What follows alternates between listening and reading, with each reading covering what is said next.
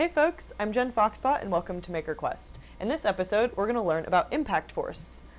Because last week I broke my ankle in a climbing accident, so I thought I would take the opportunity to share how we can learn about impact force and basically how we can make our collisions safer. So this is super useful in various sports like rock climbing, parkour, and gymnastics.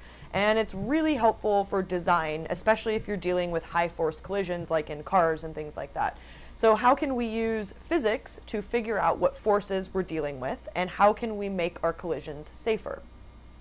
So first of all, what is impact force? Well, it's defined as the total net energy going into the collision divided by the impact distance of the collision. And impact distance is basically the deflection of the other object. So for example, if you're jumping on a bar, it would be the amount of bend that you put into the bar. Or if you have a car crash, it would be the actual amount of crunch that is in the car. So impact distance is pretty easy to measure. You can just do that through observation. If it's a crunch, you can measure the amount of crunch that happened. Or if you're doing like jumping onto a bar or something, you can take a video and then measure it after that. So then now we need to figure out the amount of energy going into the collision. And so that's really going to depend on what type of situation you're talking about. So let's take my fall as an example. I was about 15 feet high, and since I like SI units and nice round numbers, I'm going to just assume that that is about 5 meters.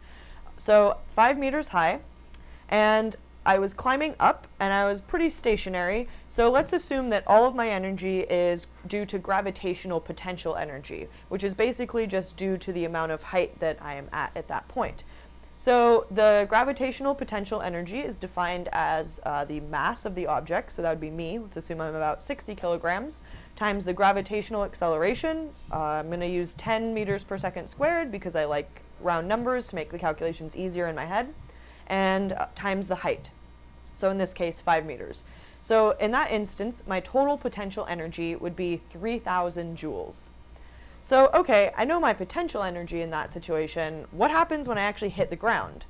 Well, at that point, all of my potential energy has been converted into kinetic energy, and there's no gravitational potential since I'm at the ground.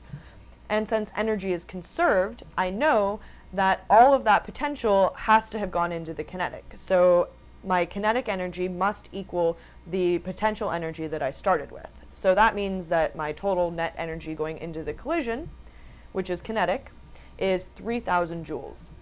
All right, cool. So now let's assume that the mat deflected about 2 inches, and let's convert that into SI units because I like them a little more than American units. So that would be about 0.05 meters, or like 5 centimeters.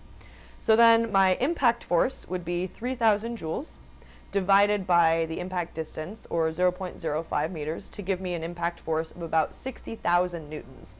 So that's pretty big. And unfortunately, when I landed, all of that went into my left ankle, but I could have mitigated the collision by allowing more of my body to take the impact, like if I landed on both of my feet, or if I had fallen back onto my bottom. That would have been way better. All right, so now that we understand how to calculate impact force and figure out energy and stuff, let's do a really awesome, fun demonstration to show what we've learned. So I'm going to use an egg drop as an example.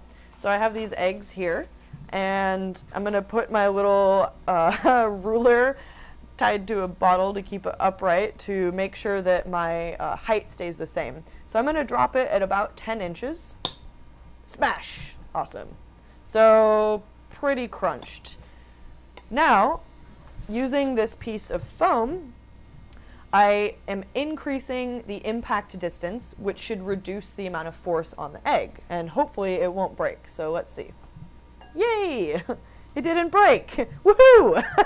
Okay, so basically what this is doing is increasing the impact distance, so by that amount of distance, which is enough to protect the egg and reduce the impact force. So awesome.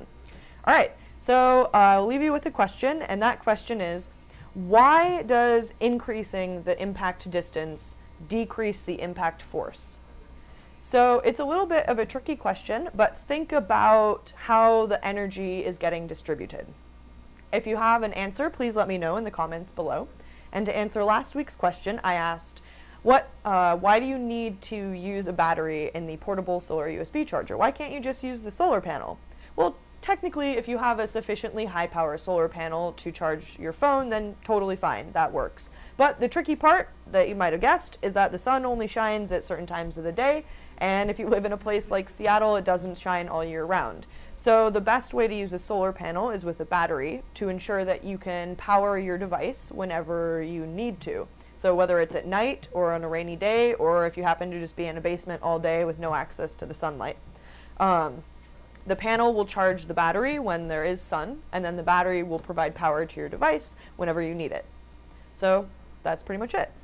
All right, please let me know if you have any questions about that explanation, or about impact force and egg drops, or how to not break your ankle.